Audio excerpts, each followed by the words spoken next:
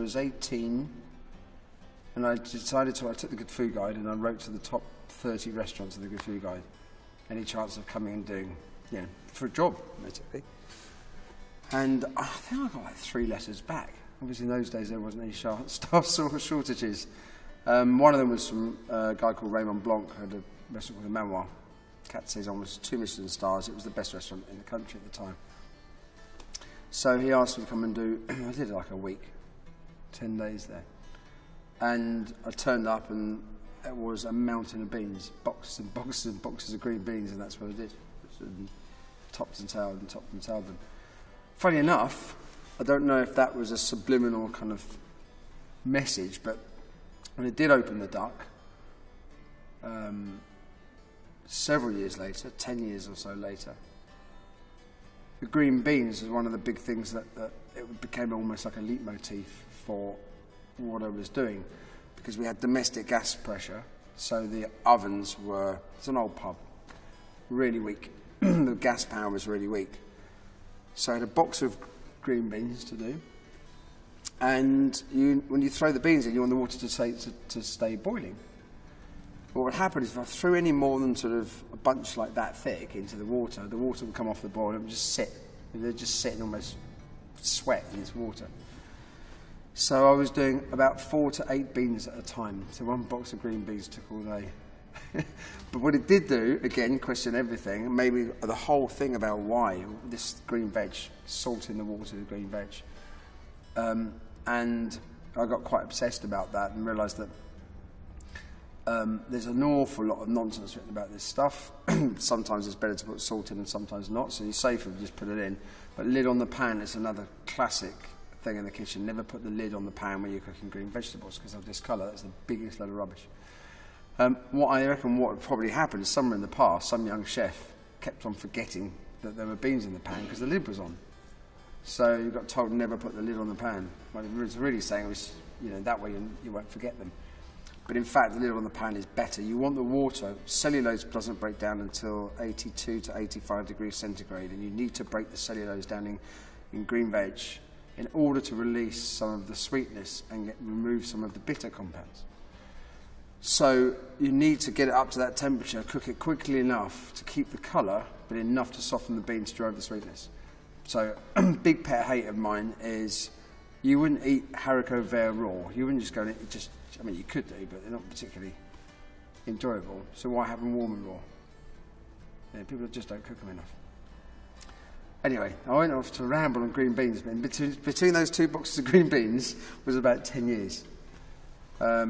And I decided after the memoir, he offered me a job. For some reason, I'd started this self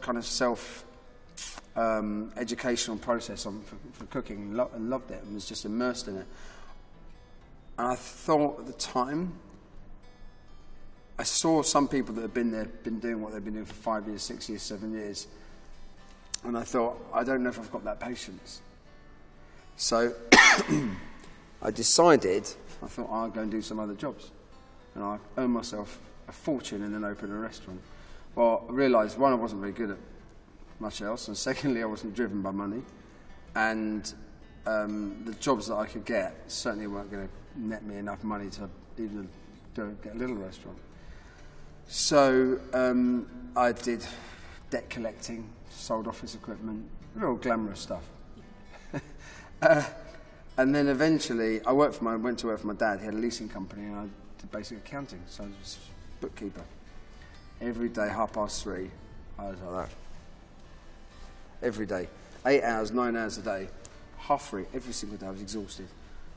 I was exercising a lot, but I think some of that was just out of to release some energy that I hadn't expended during the day. And then, funny enough, when I started working at the Duck, I was working 20 hours a day, sometimes 21, 22 hours. Never knew those levels of exhaustion could exist. However, the days went quicker. There was never enough time. I was never bored. And so that kind of office job for me wasn't right. So I had a small cottage, flogged the cottage, borrowed some money from my old man, and that was it. So I had bought the Fat Duck, and the Fat Duck was and still is a small, very small cottage. But I did what not many. I've seen other chefs, their careers, that they've moved up quicker. But I sacrificed everything. So that was it. No house. Fat Duck was my house, which actually turned out to be that way for the first few years because I was sleeping on the laundry upstairs. So I opened the Fat Duck in '95. 1997 was, looking back at it, a fairly defining moment in terms of cooking, in particular one dish. I've been working on ice cream. It was the first area that I kind of looked into the science of it, because I just found it, if you took 10, 15 chefs' cookbooks for vanilla ice cream, yeah, they'd all have vanilla in. Some would have whole eggs, some would have egg yolk, some would use sugar, some honey, some would use mascarpone cream, double cream, single cream, whipping cream, milk, etc., etc., etc. And I was kind of thinking, why on earth are these recipes, do they differ in the way they do? Is it because that's just the way that they've been taught? Or do these ingredients play a role that extends further than the taste? So I started looking into the science of ice cream making and realised it really comes down to things like, if you put a glass of water in the freezer, it freezes into a solid block. When you start putting things in the water, you change the freezing point, and then it becomes softer. So alcohol and sugar and stuff like that, the total solids make a difference. And with ice cream, you churn. So the churning spreads the ice crystals around quicker. As it churns, the smaller the ice crystals, the smoother the ice cream. So those roles, if you don't put sugar in an ice cream, you don't end up with you don't get the smooth texture. But if you put too much, it becomes chewy. And I found a recipe for a Sicilian recipe, 1850, 1870, for Parmesan ice cream. And I thought, seems a bit weird. And then I started thinking, why should it be weird? It's just because we're used to ice cream being sweet. So I started playing around with savoury ices.